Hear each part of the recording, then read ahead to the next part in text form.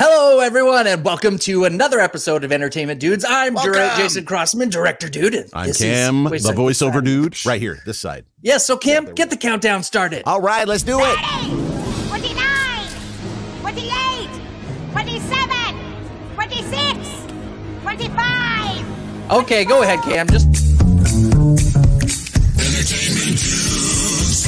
Hey! Welcome to Entertainment Dudes. By our countdown, you might have a little bit of an idea who our guest is today. Just a hint. We gave you a pretty big hint. Pretty big hint. But I think we need to give people a bigger hint because I'm really excited about this. And if you can't guess by the end of this reel, then you got to watch another show. Watch something else. Yeah, exactly. Frau Farbissina, founder of the militant wing of the Salvation Army. Wie geht's es Ihnen? Sehr gut, Herr Doctor. How are things? I have come to embrace the love that dare not speak its name. You know you want more. A funky Skidmore. It's good times galore. On the dance floor. Get funky Skidmore funky. I do not support that kind of behavior, Ben. Don't you think I ought to be living in the city instead of stuck here in this mess? Tell me what you think. Yes, which Christmas cookie would you like? Santa. His first word. Yes, that is a Santa play. Do you want to hold the Santa play? Yes. Listen up, people. Get intel. This comes from a reliable source very high up. Pope Francis? No names, but trust me. We're talking big news about Leslie Mulligan Ross. Your father and I were talking, and we think it's a good idea to get a little help around the house. Bring in the fembots! Send in the guns! Send in the clown! Scott! Bring in laser ignition! You want the clown! I'm in the laser! What business are you in? I'm a comedian. Let me just light that sucker with my Zippo. Oh my, you have a lighter with your initials engraved in it. I'm kind of a smoker now. Look who's all grown up. I would like for you to paint my portrait. Oh, will you pay me? Not even a compliment. Begin the countdown at 30. 30, 29, 28, 27, 26, 25.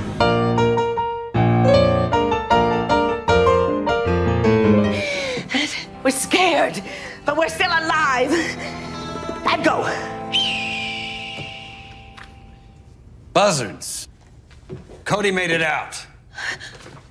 Tucker, I can't see. I can't see. Be still. I can't see anything. Be still. Is that you? Be still. 13. You know what? When the door's closed, just say go. Better.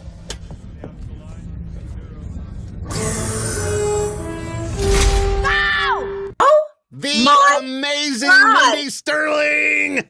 You guys, that is the best. That is the best reel I have ever seen. Oh my God! I can't believe you took the time to do that. And do you know how hard it was trying to pick stuff? Your IMDb credits list is like I can't even fit it in the screen.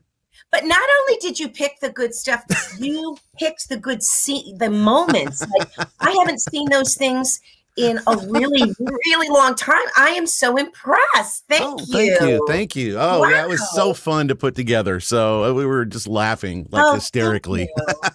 Oh, wow. Yeah, you. So, tell us what's been going on in life with you. Oh my gosh, that's a big old question. I was doing the Goldbergs for 5 years. I was recurring on that, which I loved. I loved everyone in it. It was just such a great place to go to. I couldn't wait to like call and say, hey, they want to use you at these dates and blah, blah, blah, blah. And then it just got canceled. So I'm kind of like in that bummer area where you're like, oh my God, I'm never going to work again. And what am I going to do? I'm never going to find anything so wonderful. So I'm kind of, I know that's not true, but you just, you're getting older and you just start to feel like, oh no, what am I doing? But I'm doing fine, actually, and I'm going to do a small little film next month, and it's with, do you remember William Catt? Yes. Believe it or not, I'm walking on air. Sweetest, loveliest man, and he's going to be in it, and we play a couple. It's just one little scene, but I love doing small independent films because it gives me the freedom to kind of play with my dialogue because I'm not really great at memory, and so I get to do what I think I do best is improv. Yes. So yeah, and then we are celebrating the Groundlings, which is where I'm from. The Groundlings are celebrating next month 30 years of doing a show that we've done there called Cooking with Gas on Thursday nights, and it's all improv. And they are celebrating, I mean, that's pretty amazing. 30 years of the show is still very, very successful at the Groundlings. So I'm going to be a part of that. I'm going to do some shows. I'm going to direct a show. So, you know, I just try to keep busy. I mean, you know, that's all we can do really until our next thing pops up, right? Well, yeah, that's right. Let's start with the Groundlings since you mentioned that. Let's go take a look at some This stuff. is their first appearance on The Tonight Show. Would you welcome the Groundlings? He said skit, scat, how about that? Has anybody seen his eyes like tennis hat? He said scat, skit, this is it. He thinks to build a backyard barbecue.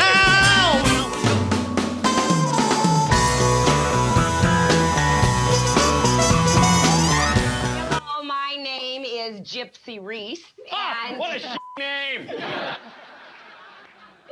And I perform at hospitals. What do you perform, Gypsy? I do stand-up comedy and also playlists.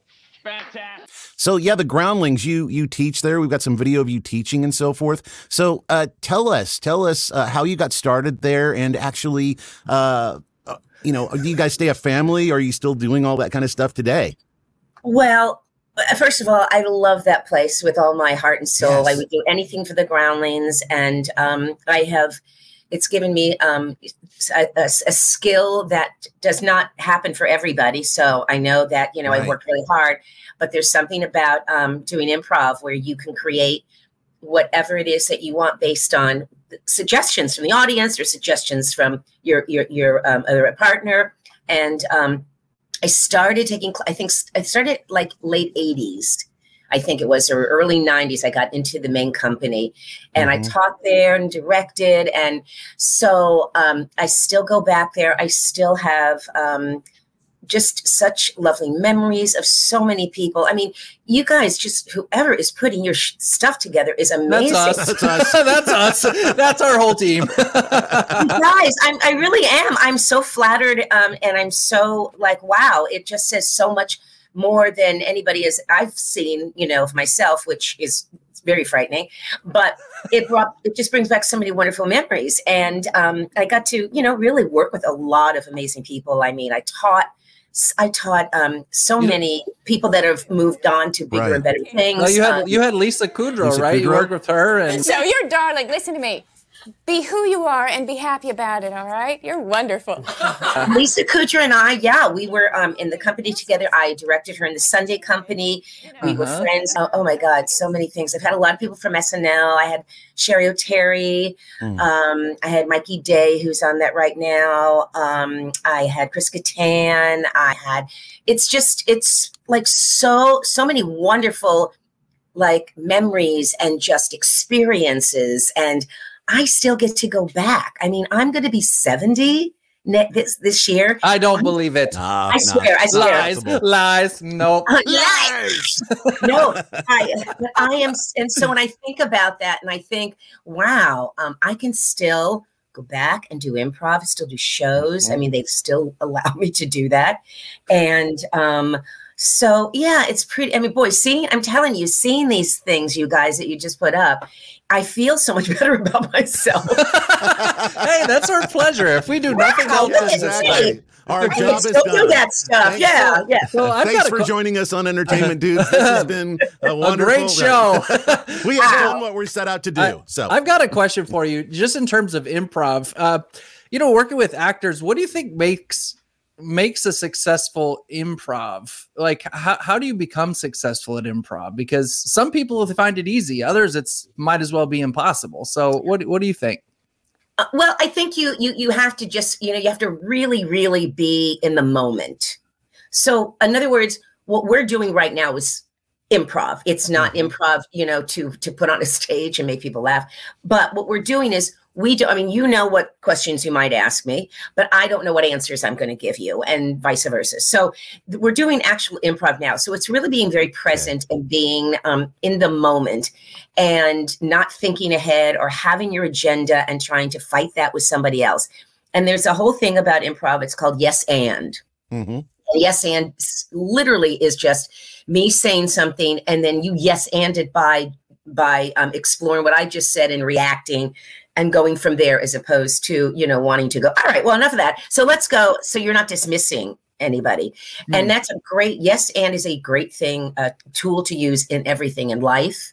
Because sometimes, the Groundlings do a lot of industrials and a lot of work going to teach people that have businesses and that they're trying to get them to take a look at how to work together, as opposed to, I don't like that idea, or blah, blah, blah. How can you make it work better and productive? So you have to have an interesting point of view. I love doing character work. So a lot of my things are really from, character oriented. And I love working with people. I'm not a stand-up. I don't do it by myself. So I like being with people and listening and how I can make this work even better. And you have this teamwork. Yeah, listening is really important, right? I mean, that's, because that's what we're doing right now. Yes. That's what we're totally doing right now. And you cannot do anything with someone if you don't listen to them. I don't care if you don't like what they say. I don't care if you had a better idea. Right. If they say it first or establish it first, your idea is gone. And you have to make that all work. And you go with what you've got. Yeah, I think there's an interesting dynamic too, how thin the line is between drama and comedy. Because, drama is comedy is almost always taking the drama and flipping it upside down and then pushing it as far as it can go. And, and staying on that line is really, that's the challenge. And then doing that on the spot with other people simultaneous, it's pretty exciting. I always enjoy that. Have you guys seen a show at the Groundlings? I have not yet. No, I've wanted to. Okay. I've never gone. Can I invite you? Yes. Okay. So next month you'll give me your information and everything, and I probably have it. I would love to have you as my guest. Oh, I'd be honored. Gosh. And we've got lots of celebrities that are doing the show because they've been a part of the Cooking with Gas show. Is Melanie Graham. She has created it. And what it means is gas means Groundlings. A is alumni. And S is the Sunday Company. So what we've done is we have 3 types of people that we would look for to be a part of it. And then we would have a guest to come in. So that's kind of what goes on. And so we do have a lot of guests. Lisa Kudrow's doing the show. I don't know if I'm in that one, but I'll find one for you guys and I'll let you know. And hopefully you can make it. And I would love to have not you. Hopefully. Yes, please. That'd be amazing. It'd be awesome. So I know that in your growing up, your dad was a comedian too, and he did stand up, right? And he was a singer. My dad, so my dad had the most incredible voice you could ever imagine. And I'm not just saying that because it's my dad, but he worked with, the first person that he worked with, because he worked with teams, was Shecky Green. Here he is, Shecky Green. You know Shecky, remember Shecky Green? Yeah, he's a comedian too, right? Yeah. Yes. Yoo-hoo! And that was the guy's name, Yoo-hoo, and he came up. Yes. So my dad was less of a stand-up comic and more of a performer. Okay. And so he ended up meeting Shecky, and Shecky was the funny one, and my dad was, I guess, set up to be the most great guys, great singer. But Shecky could sing too. So they worked for a while, and then it was Sammy Shore. He said, "Brother Sam, what's the answer?" I said, "Well, what's the question?" And he was so I think my dad was, after a while, was kind of getting tired of not being the funny one. And then he was with somebody else, you know, later on. So, and in his later years, because he was also an actor, and in his later years, he did shows himself. So he would go because I'm from Miami, Florida. So he did a lot of shows in Miami Beach and did things like that. So he could be funny, did condos. Right. And then he could sing. And his voice was, the only thing is he barely sang anything real, like he would be funny with it. But I'm telling you, you'd have goosebumps if you heard him sing. So did he do Abraham or a play? Yes. Send away my firstborn son? It's unthinkable. For 14 years I've known the boy, and yet maybe she's right. Maybe she's right.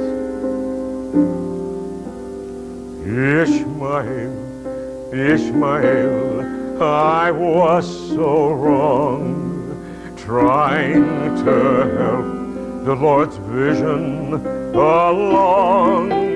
Oh my God! You are really, I mean, absolutely amazing to go that far and look for that. And no, he was absolutely incredible. And you know, he didn't want. What I heard was he could have been, you know, someone bigger and better. But I think at the time he had a family. I mean, my mom and dad were divorced when I was like probably 6, 7, 8, like that. And he just, I think he just found it, you know, easier to work in Florida. But as far as talent goes, he was incredible. So thank you for that. Wow. Yeah. I loved his voice because we saw a couple other projects, and it's just that deep baritone. It's just a rich sound, and it's like it's the kind that just, I don't know, it's just so calming and soothing. I loved it. It was great. So well, and he also when he was alive, I was auditioning for Austin Powers, and my father also was incredible with dialects. So I remember calling him and saying, okay, I have to do this German accent, and I'm afraid I'm just going to sound like a Jew. And, you know, so I'm always going to go back and so he helped me with that. And so thank you, Dad. Thank you. Yeah, no, he was an incredible performer and loved. And so, yeah, it's really nice. Thank you. Yeah, sure. You obviously got into entertainment as well. What is, like, do you think one of the big lessons you learned from him, just growing up and becoming an entertainer yourself? I think, you know, his sense of humor. My mother and father both were very animated, so that's definitely what I have is animation. And so I was always told to, like, all right, tone it down. So, you know, finding that that balance there. I just think he had such a great voice. I sing not like him. I think what he also you know, told me to do is try to do everything. So, you know, you should be good at singing and acting and comedy and drama and, you know, all this kind of stuff. And I remember when I was like, I think 13, he said, okay, I want you to take classes at Shakespeare. I want you to learn Shakespeare, because if you can do Shakespeare, you can do anything. And well, that was not true. Because, oh my God, you guys, at 13, you know, when I was outside playing with my friends down the block, on Saturday mornings, I had like an hour with this lovely woman who would give me these monologues, and I had to work on them, and I just wasn't doing it. And she finally said, yeah, Mindy, I don't think you want to do this. You're like, and I said, yeah, I know, but my dad really thinks, you know what? Let me talk to your dad. Talk to your dad. She will never do this again. So we realized that that's not Mindy's, you know, first love. I love theater. I love TV. I love movies, because movies you can take some time. I love animation. I love voiceover stuff. I mean, I want to do more of it. I really do, because I don't have to memorize anything. And I love the people. I love watching the people in there, you know, come alive and do what they do. So, which is how I met Scott Parkin. Hi, Scott. Wow, Mindy Sterling, you're on TV. Yes, you can now find Pop-Tarts in your grocer's freezer. Great commercial, of course. Thanks, Scott. You're in Puss in Boots right now, correct? Yes. I mean, but you know, she's loud and she's so so sorry, Hazel. I'm so sorry. How do you develop a character, like especially in voiceover? What's your approach with her? Well, I kind of just ask. First of all, I want to ask, well, what are you looking for? Right. Well, she's this and this and this, or what would you think? You know, so I kind of work with what my my easy stuff is, or stuff that I just kind of go to, and then they can, you know, they'll taper it or they'll help you. But I kind of want to know, and hopefully just give me a couple of ideas, and then I can play with that. So okay. Now, we found one of your acting tips, which I think is probably the most important one, especially if you're in LA. And that is leave enough time for the 405. Oh my God, you guys are like, you're fucking crazy. This is so awesome. I want to come on every week to see what other whatever other things have I done. Exactly. So what spurned that one? So obviously the 4 or 5, and I was trying to get somewhere. But everybody is this, you know, this social media thing is out of control, yeah. I think. And I remember, I mean, I just was always on, like, Facebook was good enough for me. And then I remember Tara Strong. I was doing a voiceover thing, and Tara Strong said to me, "Oh, honey, you got to get on Twitter." And I'm like, "What?" Yeah, and she put me on Twitter. She put me on Twitter. I never go on Twitter. She put me on Twitter, and it was just like, oh. And then somebody else said, okay, then, you know, when Instagram went crazy, it was like, okay. So I'd rather do pictures than, you know, Twitter is like just, you know, stories or sharing something or an idea or putting someone down, or I would say gossip would be the closest thing I could think of. That's perfect. Right. You're totally right. And I just don't want to be that kind of a person, and it doesn't interest me.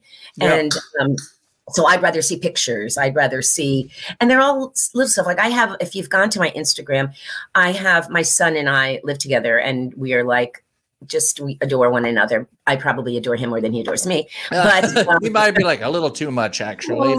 Yeah, but you know, I call myself the annoying mom, and so I do these videos with him, and I, you know, just talk to him and I interview him or whatever is going on, and he's on the autistic spectrum, so he's so interesting and so funny. Hello. What the hell is that? It's a puppet of Frau. Okay, can you operate the puppet? Like, I mean, I can do it, but I can't. I'm not one to redirect my voice. If you want to do like ventriloquism, just give it one hell of a. Keep her up. She's gonna die. Give it one hell of a shot. And I can't do a good German accent. It doesn't matter. Just go, Scott! That really fucked with my voice. Oh, Max, you did it once. Your voice is going to be fine. No, it felt weird. It felt weird doing that. Well, it feels weird to me too. Okay, cool. Now say, I love you, Mindy. I love you, Mama. I love you. Okay, but I love you, Max. I love you too, Mom. And people are like, "Oh my God, you guys, we need a show. You're so great." Blah blah blah. And but it, you know, it's harder than it looks. How old is he? He's 28. Oh wow. Okay, so how did you balance that with your work? That's really, because you hear like, oh, you can't do both, but clearly that's not true. Well, at the time I was married. Early on, I was married. We divorced when he was 14, I think, around 14. So, you know, so when he was in school, so, you know, blah, blah, blah. But now he's great. I mean, he'll let me know if he likes a project, if it's a voiceover thing that I don't know about. He'll go, Mom, do you know what this is? This is great. You know, and so he helps me a lot in terms of letting me know the style of something, or you know, that I was good, or he's like, you know, I don't know what I would do without him. Have you even attempted like TikTok? No. It's like, no, I didn't. I know it's never say never, you guys, but no. I enjoy watching reels. I love watching. This is what I love to watch. I love to watch anything that's dancing oriented, like amazing dancers. I love anything from Broadway, musicals. I love babies, children, and animals. I am like, that's all I watch. Now, there's a rumor on TikTok, and I want to set the record straight here, whether it's true or not. This is not a bad rumor. This is not a bad rumor, but let's watch this. Here's another awesome TV show theme song. Today we have an American sitcom television series that ran on NBC for 7 seasons, premiering on September 22nd, 1982, and ending on May 14th, 1989. The series was created by Gary David Goldberg, and it captured one of the breakout stars of the 80s and one of the most beloved actors of all time. Are you ready to have your mind absolutely blown? This show's iconic theme song is performed by Dennis Tufano and Mindy Sterling. Mindy Sterling, that sounds familiar. I wonder why.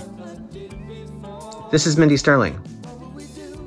Frau Farbissina is singing this theme song, and you will never recover from this information. Honestly, the fact that it's her singing this just makes me like it even more. So, no, I don't. It is not me. It is not me. It is, this is, and now it's like become this big thing now. So there's another Mindy Sterling, obviously, and she's a singer-songwriter. Okay. And I found out that she was going to be singing near me at a club. This was years and years and years ago, and before Austin Powers. I went to see her, and I said, "I'm the other Mindy Sterling." And we were like, she was a doll, and she was so sweet. No, she's the one that did it. But I got a check for her, and I looked her up. This was not too long ago, guys. And I looked at her up on Facebook, and I found her, and I wrote her, and I said, "Hey, just want to let you know there's a check for you." Oh my gosh. Wow. She's like, "Thank you." Yes, yes, yes. And then she said to me, "You know what? You can keep it. That's okay. You can keep my royalty. You are a Mindy Sterling." I mean, it wasn't that much. Thank you. But no, but it was like, but now it's kind of this weird thing. Like, it's maybe because that guy put it out there. Maybe. Yeah, possibly. All it takes is one that goes viral. That's you also sing, so it's not out of the realm of possibility. And you have a great voice, by the way. We liked it. Oh, thank you. Yeah, it's pretty. But no, it's like I don't, but I find that to be such an interesting situation, and how it has been uncovered again. And now everybody, that's the one question we heard. And I knew you were going to, I either thought you were going to do that, or you were going to go that you heard on TikTok that Mike Myers is doing another Austin Powers, because I get those two a lot. Oh, okay. Oh, I hadn't heard that one. Okay, well, since you brought it up. I have no idea. He said he wanted to. When I saw him last year when we did the commercial for the Super Bowl. Oh! You must help save the world first. Then you can take over that world. Okay. And he said he wanted to, and he really would like to do it. So if he's working on it and there's other factors to it, I'm not privy to it, but I'm still always hoping that might happen.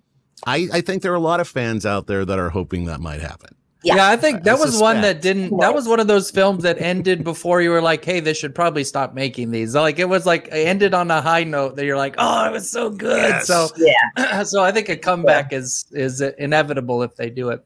Now, you do cons and so forth. What's it like going there, signing things, talking to fans? What are some of the highlights of doing that?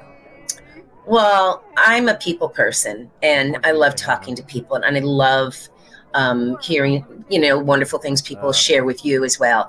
And when young people come up to me or whatever, and they just are teary-eyed, or they're like, "Oh my God," or "Oh my God, I saved everything to come here to see you, and I heard you." I mean, first of all, that just, touches my heart so much. And then I like talking to them. I love that when you holler, "Show me the clothes! Show me the clothes!" I just love the camaraderie that you get, and the fact that somebody has, saved their money, or you are just, wow, I mean that much to you. So you mean even more to me, because you keep me going as well. I do love them. I'd like to do more. I'd like to, just like voiceovers, I'd like to do more. I've got a couple, I think, in August coming up, but I do. I'm probably one of those people that just like waits for people to come so I can talk to them. Yeah, man. It's so fun. No, animation. So you've done American Dad. You've done a few different types of shows. What is it like working with these casts? I did more of Cora. She was so guilt-ridden about what she did to protect you, she didn't feel worthy of her badge. You know, I was in that a lot. And so what they would try to do is they would try to get, most of the people together. So you're in a room. And I felt like, because it was like one of my big things, and when I was just getting into voiceovers, and I just was like, oh my God, I can't believe I have all these people here, and blah, blah, blah. And I would just watch them, listen, learn,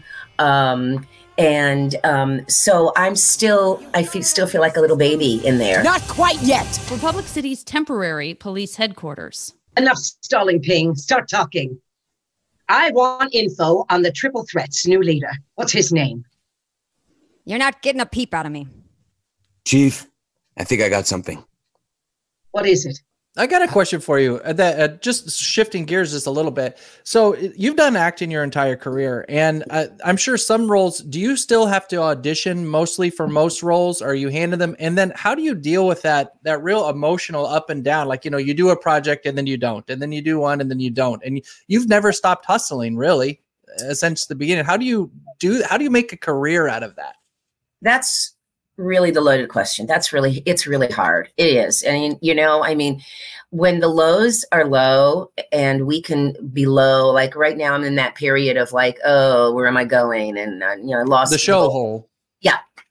And I don't have any, I'm not a writer, so I don't get involved in that kind of a thing.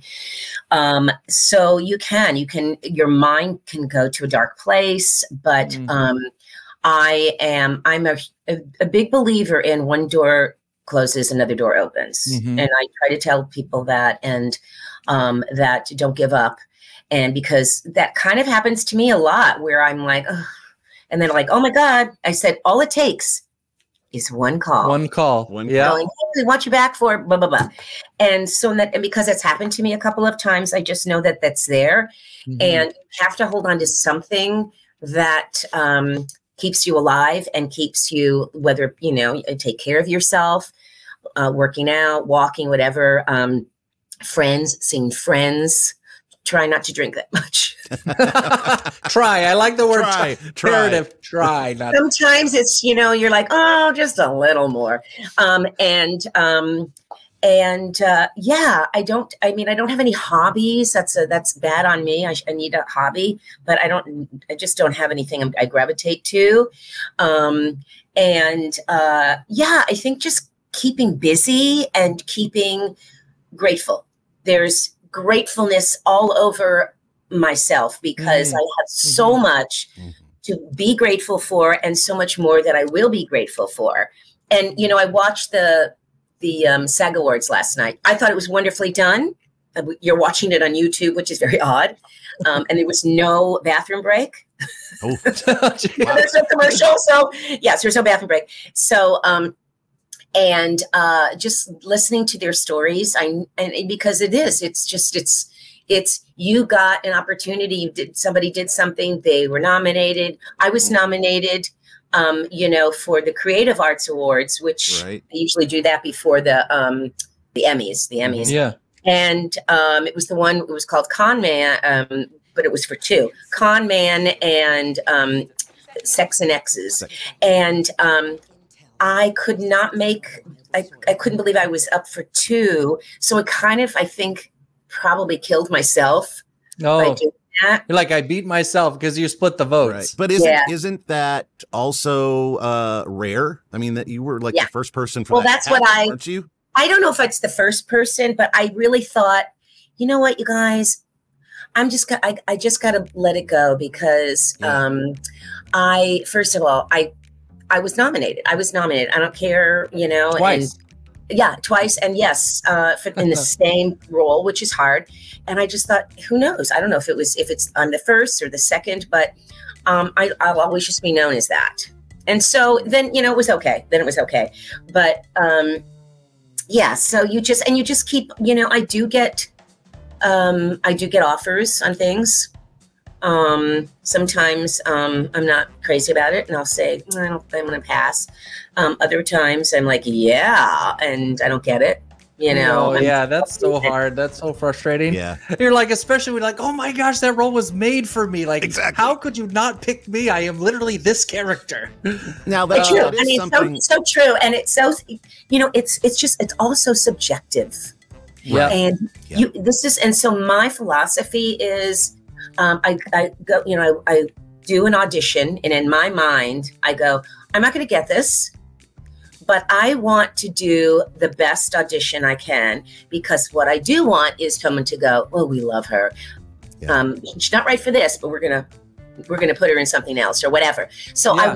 You want to make a mark. You don't want somebody to go, because you know they don't look at them that long. And what you don't want is, you know, like, oh no, next, no. You know, you want someone to go, Mindy, we're up on time right now. We want you to join us again next week, but right now, thank you so much for joining us on the show today. And we got so much more to talk about. I can't wait for it. Now go to the lobby. That was rude. No, that was rude. I'm sorry. I'm sorry. Yeah. It was so rude. It was just so rude. What did I do wrong? We're in the middle of talking. Okay. Okay, there we go. Thanks for joining Entertainment Dudes. Stay tuned to next week. We've got much more with Mindy Sterling. It's going to be so fun. You do not want to miss it. You don't want to miss it. I'm serious. No, you don't. No, it's amazing. Like, who knows you can learn so much from one person? I mean, outside of you and I, of course. Yeah. You and me. Yeah. I mean, because I learn a lot from me every day. All right. Awesome. Thank you so much. She's like, never mind. Delete me off of this show.